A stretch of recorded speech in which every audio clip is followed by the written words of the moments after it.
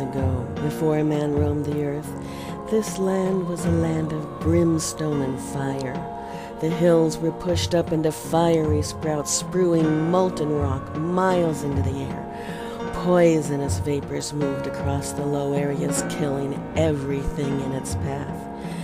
At nightfall, the sky transformed into a reddish-orange glow, with each lava spout being accented with a bright red glow.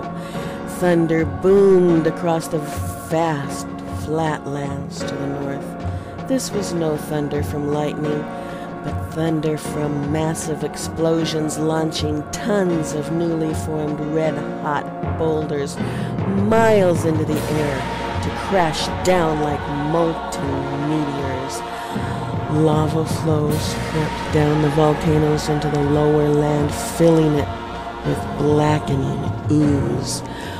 Black on top with glowing red-hot rock beneath, pushing into surrounding plains. 40 miles with dozens of volcanoes blasting away at the sky with red-hot cinder ash, like a true hell on earth.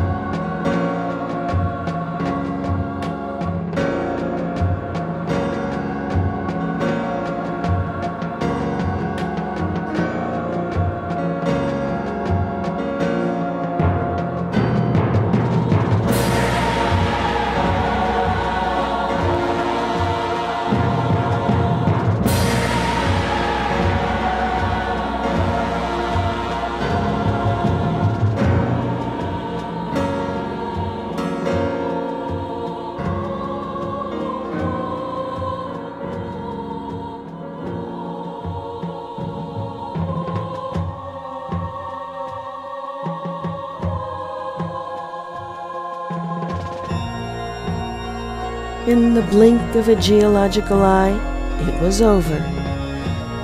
The spouts calmed and lava started to cool and solidify into solid rock. A vast, barren, rock-strewn world which would become home to many Arizonans.